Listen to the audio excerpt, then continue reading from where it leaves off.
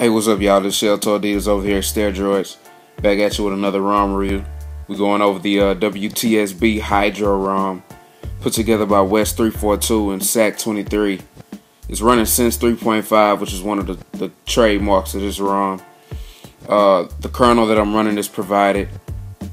The home, the actual Sense launcher that you see, is fairly stock, but it's not going to be what you're used to, being that it's Sense 3.5. The notification bar is set up where if you were to drag your curtain down, clear it away, and then drag it down again, you'll go straight into your quick settings. The weather is revamped. You know, you have color. You can actually see your hourly weather, which I know a lot of people really want in a weather application. So they included that. And there's a new widget called Quick Launch. Quick Launch will enable you to actually put many different icons and updates on one page. You know, it doesn't have any actual icons that show up yet, but you'll see. And the music widget has been revamped. But y'all check it out. It's going to be a quick little overview of the ROM. The Shell Torditas over here at Steroids, giving you the real. Sit back, relax, grab your phones, man. It's going down. Steroids, baby. Hey, what's up, y'all? This Shell Torditas back again with another ROM showcase.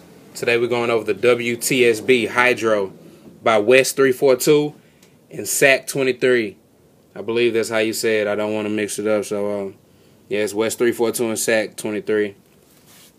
The ROM is based on Sense 3.5, which has a few little tweaks. Well, actually some nice tweaks. The weather is a lot more in depth. You have your color when it gives you the day by day. You can go to your hourly, and it'll actually show you what to expect hourly, which is nice. You have your 4-day extended. Then you can go back to your full screen animation. They added something called Quick Launch, which is this right here, what you see right here. You can actually put icons. It's supposed to be icons that show up. All it is right now is the names that show up, but you can actually access those and add an app or a shortcut there. Pretty nice. Your music widget actually rotates, you know, has a nice animation to it. The 4G isn't working on here, so I didn't get too comfortable with it. As you can see, it's mostly stock, so what you see is what you get.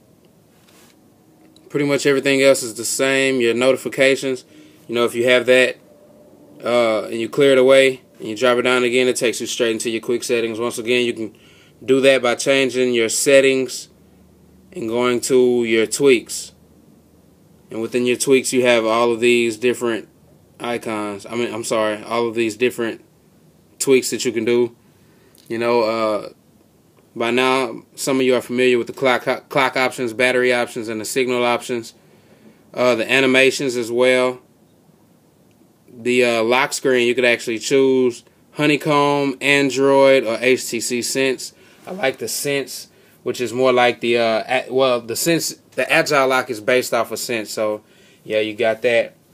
But it's a nice ROM. If you don't have 4G in your area, you can rock this ROM and be pretty comfortable with it. You don't have the 3D camera option, so it leaves much to be desired as far as photography goes. But other than that, it's a stable ROM, nice ROM, clean ROM, real swift. Shell Torditas over here, Steroids, hollering at you.